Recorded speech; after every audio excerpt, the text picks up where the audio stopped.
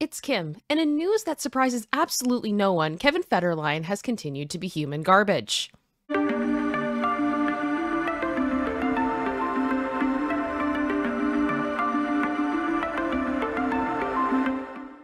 Before we get super into it, I just want to say thank you so much for checking out this video. Please consider liking, commenting, subscribing, all the YouTubey things. I appreciate you. So hip-hop prodigy and freeloader of the century, Mr. Popozao, has been in the news this week.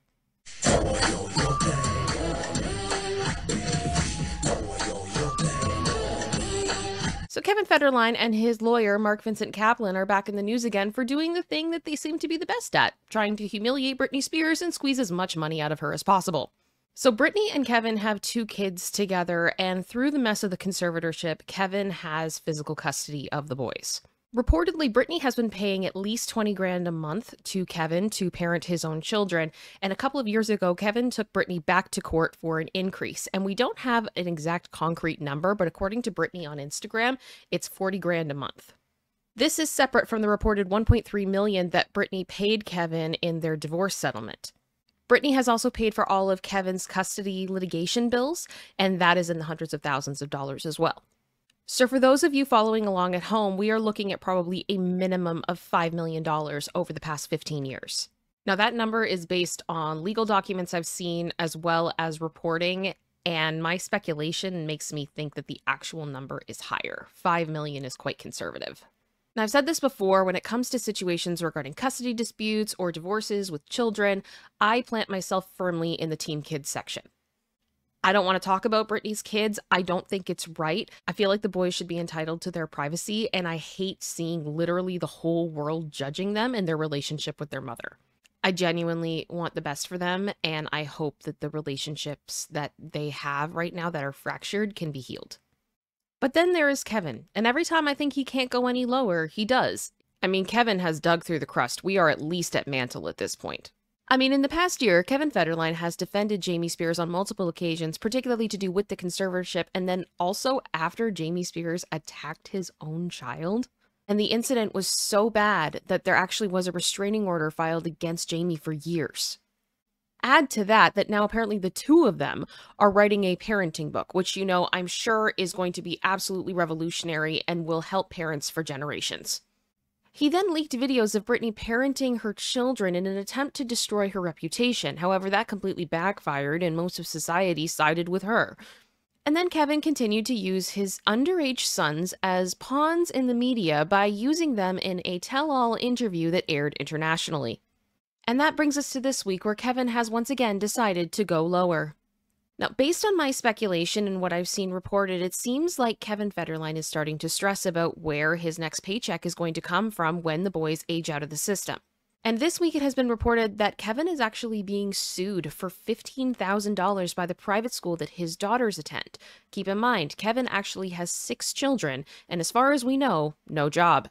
So according to a report from TMZ, shocker, Mark Kaplan, Kevin's lawyer, is reporting that Britney has been blocking Kevin from being able to move. Reportedly, he wants to move the boys to Hawaii. And of course, if Kevin doesn't get his way, he is going to take Britney to court, which we found out about through this piece on TMZ. I gotta say, threatening your ex-wife like this is really gross. Now, this is problematic for a number of reasons, but the main problem that I keep seeing from Britney fans is that Hawaii has different laws when it comes to child support.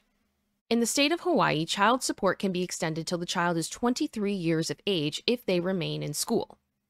Now, something I do want to point out is I'm seeing a lot of outlets saying that Britney fans have these bizarre theories when it comes to Hawaii.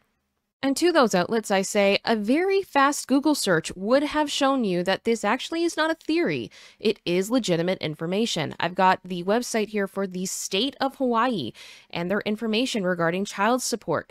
And if I scroll down here on this page, it's crazy. It's really, really crazy. Here it is. Oh my goodness. Wow.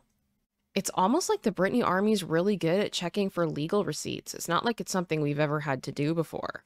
And quite bluntly, I think it is bizarre that any of you would run a story saying that we're the crazy ones when you're not even bothering to do a Google search about it.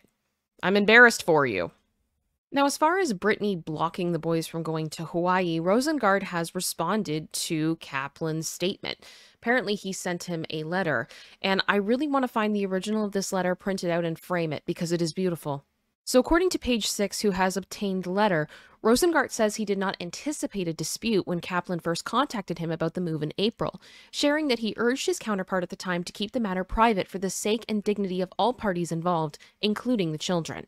He went on in the letter to say, "I was particularly concerned because your client previously and appallingly violated their privacy while egregiously violating Britney's privacy by releasing a private video of Britney with her children, which was preceded by a tabloid television interview." Rosengart then went on to slam Kaplan for talking to media outlets including TMZ and Entertainment Tonight earlier this month about Federline threatening to take Spears to court if she did not approve the move to Hawaii, where his wife, Victoria Prince, has received a job offer. "It was more than disappointing that you nevertheless chose to publicize the matter, creating unnecessary drama and a fake dispute by publicly discussing the issue and your letter. When I called you yesterday to express my dismay that you had done so, you denied doing so. Apparently, you didn't realize that TMZ's May 30th story itself literally quotes you as the story's source."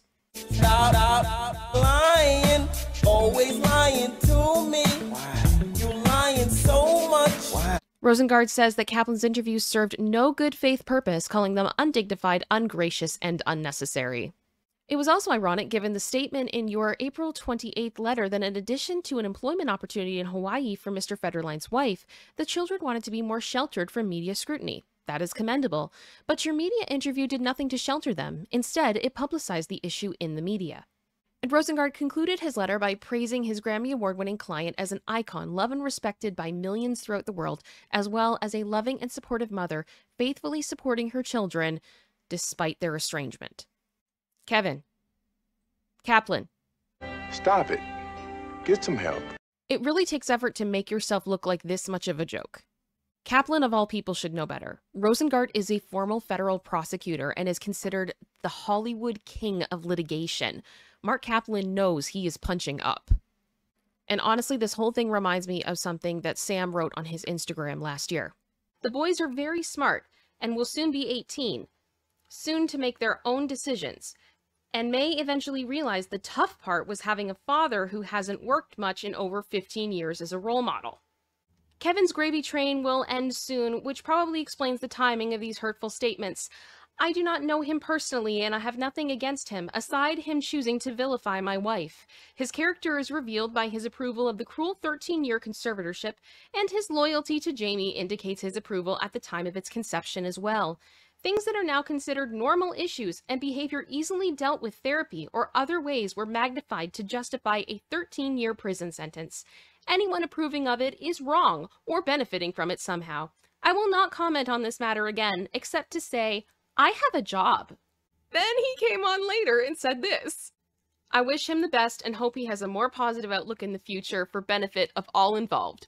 But for now, keep my wife's name out your mouth." The truth of all of this is going to come out. I hope for healing. I genuinely want the best for Britney and her kids, and maybe the distance between the two of them will help. And from the outside looking in, it really looks like Kevin is doing everything in his power to make this divide bigger. Eventually, it will backfire. Karma is coming. Well, that's it. Much love. Bye.